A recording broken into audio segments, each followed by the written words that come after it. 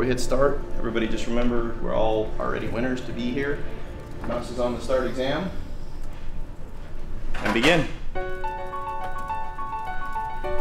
Microsoft productivity skills are the number 3 and 4 most requested skill set, next to reading, writing, and presentation skills. Our numbers continue to grow every year, and that's a testament to the dedication of the teachers, the school districts. Microsoft certification is the key differentiator for students in a global marketplace. And now certification can be provided to every student inside a state. We see that when these programs are implemented in our schools, they re-engage in learning in a way that did not exist before the programs were there.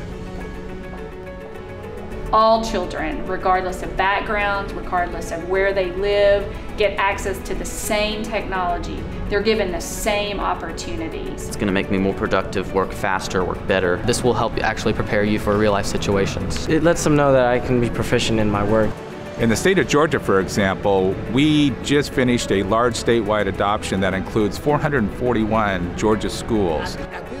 If we can leverage the state's buying power, partnering with Certiport and Microsoft IT to get these programs of study out to all of our schools, it's a win for our districts. More importantly, it's a win for our students. Some states like Alabama start off as a pilot. For example, they started in 132 schools throughout the state and will continue to add more and more schools. Nice to meet you. We added an additional 59 sites in our states, equipping our students with skills that our workforce is demanding of them.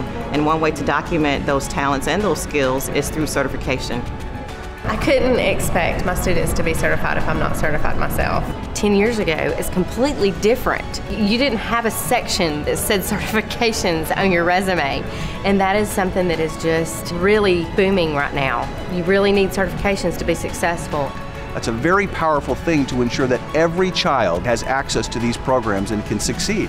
A statewide implementation allows that cost of certification and content and everything that goes with it to be distributed across the entire state and make it possible for every school in the state to participate.